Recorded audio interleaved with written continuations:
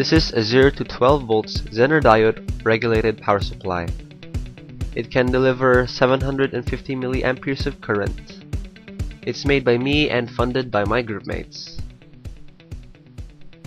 It has black, red pin, a switch, and a potentiometer to control the amount of voltage. It comes with a LED indicator and a protective fuse in case of a power surge. It has a positive voltage and a ground terminal. It's a pretty simple power supply. Its maximum voltage is about 13.9 volts. Its minimum voltage is 2.4 millivolts.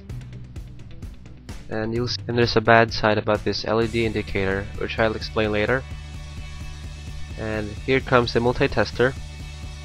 I'll test out the maximum voltage of this device, connect the leads properly, and you can see 13.9 volts maximum.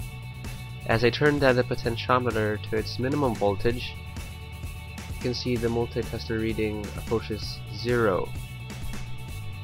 But if I take 2 steps lower, you can see there's 2.4 millivolts reading. And look and behold, the LED indicator didn't light up below 0.7 volts. It's a bad side because you don't know if the power supply is turned on below 0.7 volts or it's turned off. But the LED is guaranteed to light up above 0.7 volts, assuming that the LED is a silicon LED. We would like to thank the author of the schematic diagram and the funding of my groupmates. I'll post the schematic diagram's link below this video in the description bar. That is all. Thanks.